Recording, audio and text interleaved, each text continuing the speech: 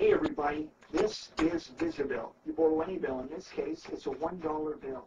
Take that bill, fold it up like this. Hold it out in full view. No cover, no funny business. Watch that bill change into a $50 bill. You can examine it.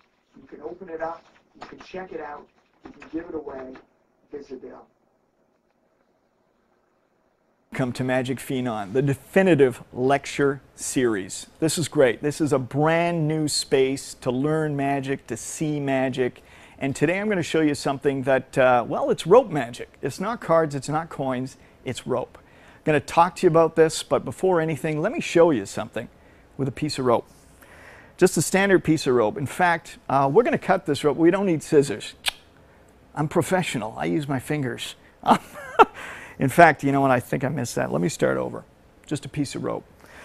In fact, I want you to, let's do something a little different. Forget the full rope. Just watch the ends. It's in exactly this one right here. Watch it travel to here.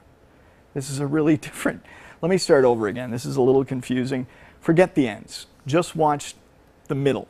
And what I mean by the middle is I mean this thing. Let me put that away. That's confusing. And sorry, this is embarrassing. Look, here, I'll pick a spot maybe right there. Grab the ends, put them back on the rope. See, this way, you can hand the rope out. It's examinable.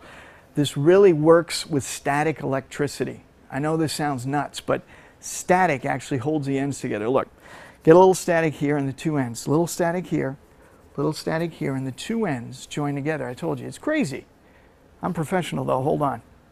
I have extra ends. Look, find a good spot, put the ends back on the rope. It's that simple.